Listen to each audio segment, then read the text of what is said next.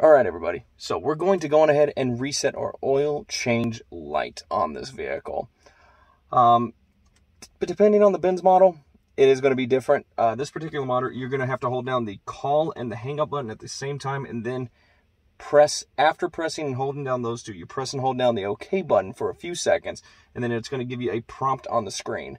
Also, make sure you are in the mileage or the odometer screen.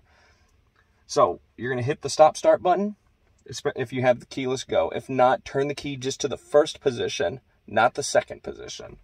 So hit the button once. It's going to only prompt you for the airbag light, and then the odometer is going to come up. You hold both the call and hang up button at the same time, then the OK button, and it's going to prompt you with this screen right here. Let me get the camera around. Boom, right there.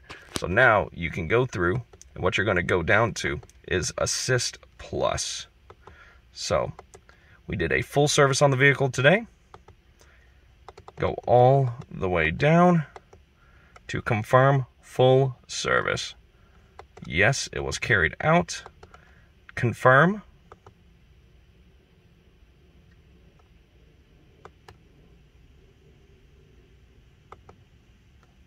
All right, it should be reset now.